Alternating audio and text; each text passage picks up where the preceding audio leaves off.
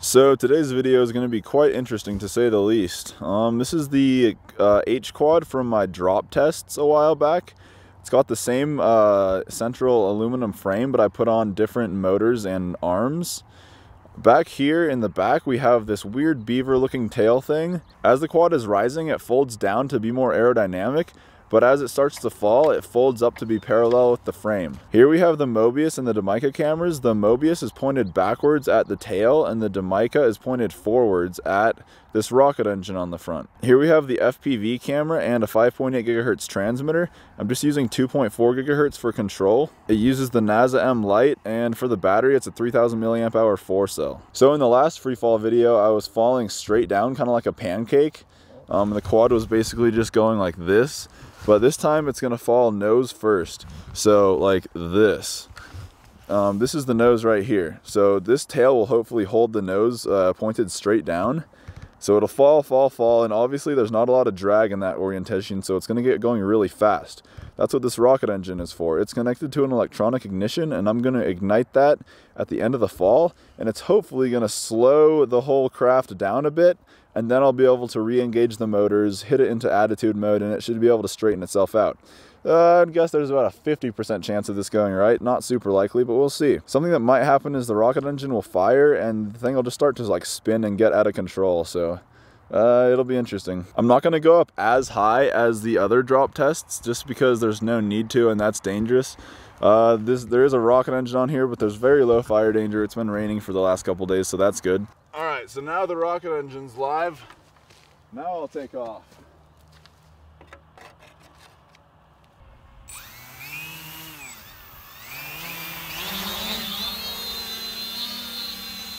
I wish you luck, QuadCopter. All right, the video looks good. Pretty clear. Oh, drifting a lot. There's a breeze up there.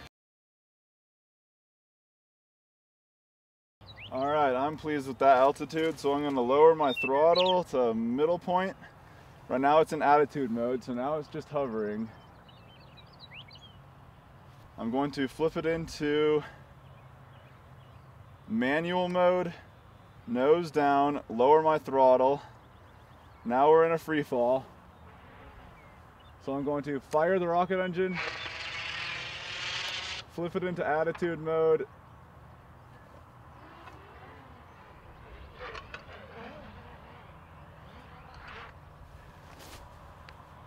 yep, one about right.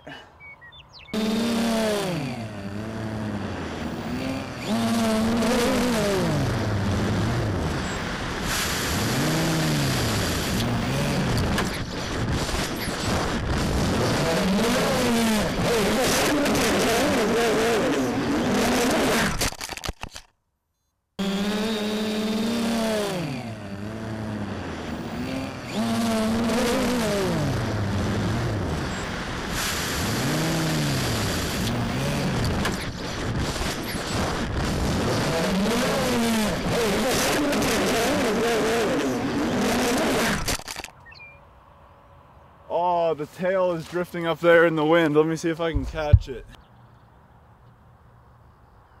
All right, now I'm running over to find it. It appears what happened is the rocket fired well, and it stayed stable when the rocket was firing, which is surprising. It went wrong when I tried to raise the throttle back up after that in attitude mode, and the motors didn't turn on. And that's strange because I had it set to intelligent motor cutoff, so they should have stayed armed. Oh, we have a lot of area to look through. Oh, this is gonna take a while. So I found the tail, and it appeared there's a wind that's blowing north, so the helicopter should be somewhere around this area over here. I hear cows moving, but I don't see any cows. That's kind of creepy.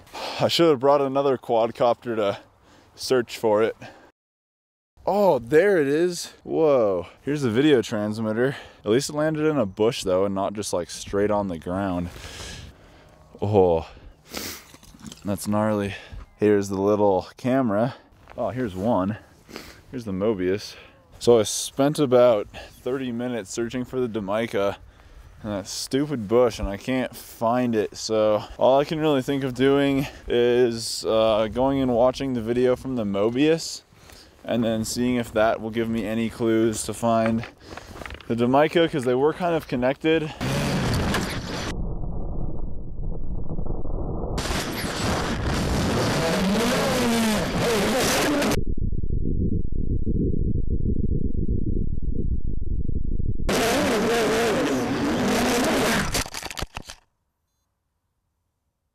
So I rebuilt it, fixed everything back up. I still have the rocket engine, but this time around there's no big floppy tail. Here's the Mobius right there. The Domica is over there somewhere. This will be gone forever. So what I'm gonna do this time is keep the motors idling while it's free falling, nose down, and then fire the rocket engine once it gets going like 100 miles an hour, so just really fast. That'll slow it down, and then I'll just try and pull flat. So that's the plan. Hopefully it goes well. Now I'm gonna plug in the rocket engine so it's live. Now it's time to take off.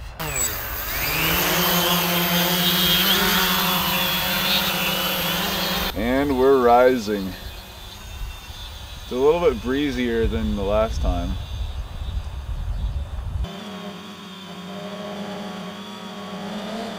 Okay, it looks good to me. I'm gonna go down to a hover, pull the goggles down, put it into manual mode, point the thing straight down, lower the throttle. Must be going really fast by now. Let's hit it. Huh, the rocket engine didn't fire.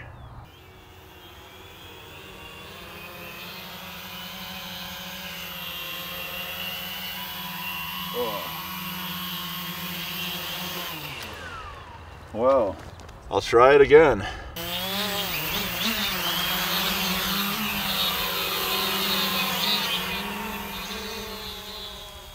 All right, it's go time. I'm lowering my throttle, manual mode, lowering the throttle stick a bit, now tilting in a dive, and rocket engine worked. So the rocket engine kind of threw it out of whack, but it recovered. Still with quite a bit of altitude to mess with, so that's good.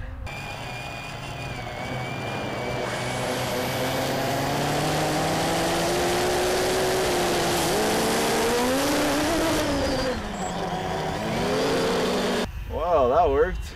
So during the tests, I wasn't really sure if the rocket engine was actually slowing the thing down that much, but after looking at this ground footage from a GoPro shooting at 4K, it's clear the rocket engine really does make a big difference. It almost brings the quad to a complete stop. So that probably would have worked without the rocket engine, but whatever, it was a neat experiment. It's neat in concept. Maybe if you were doing like a really long fall and needed a way to slow it down, but I'm not going to be going really high anymore. It's dangerous and such, so